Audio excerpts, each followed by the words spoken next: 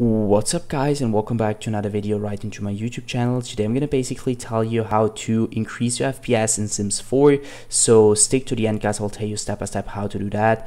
But before we start right into the video guys, I just want to let you guys know that I would really appreciate it if you would just leave a like, a comment or a subscription right into my YouTube channel. It would really mean the world to me, and you would support a little YouTuber like me, and I would really be thankful for that. So subscribing is free for you guys and would be a massive support for me, so be sure to hit the subscribe button. I'm gonna thank you for that right now, and I would just say let's get right started. So in order to increase your FPS in Rust, the first step is gonna be to open up your files, and you're gonna go down to this PC and you're gonna right click it and click on properties.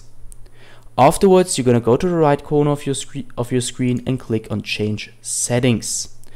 When you're at change settings, you're going to basically this window will pop up. You're going to go to advanced right here, so the third one, and you're going to go to performance and settings right here, where you're going to adjust it for best performance. Once you did that, you're going to hit apply and you can close this one again.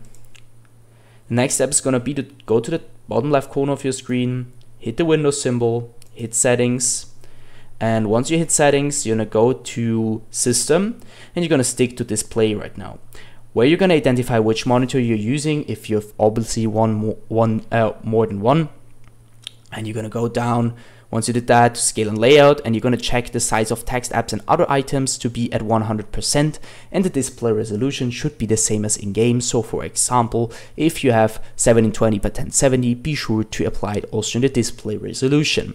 The next step is going to be the notifications and actions, so the third one, and I want you to turn this off, because you don't want, first of all, big ass notifications popping up in the right corner of your screen, which will lead you to tab out of the game and you need to swipe it away.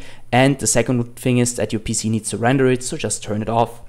The next step is going to be to go to power and sleep, so the fifth one right here. On this particular window you can't really do anything, but going to the right corner and clicking additional power settings.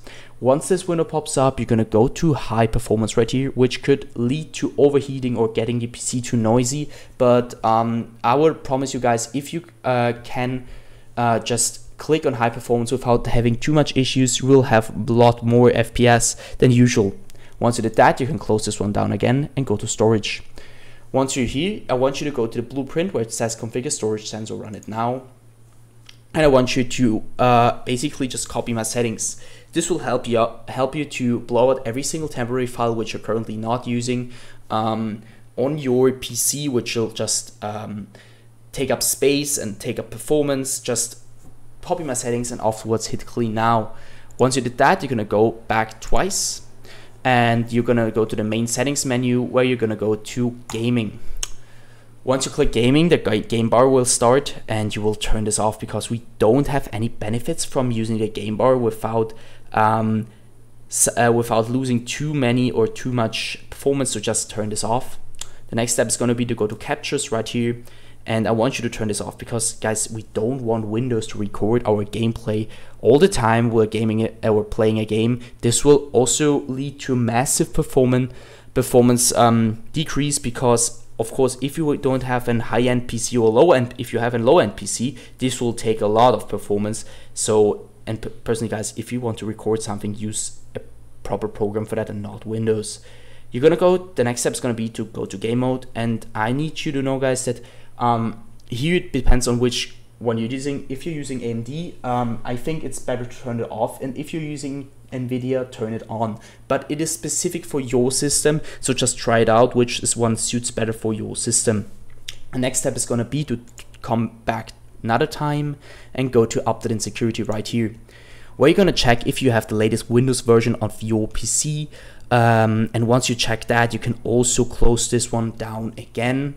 And now I want you to check for your graphics card to be at the latest version. So if you have an AMD or NVIDIA, just doesn't matter, just go to the application and check for your latest version. I want you to go to the browser and download it.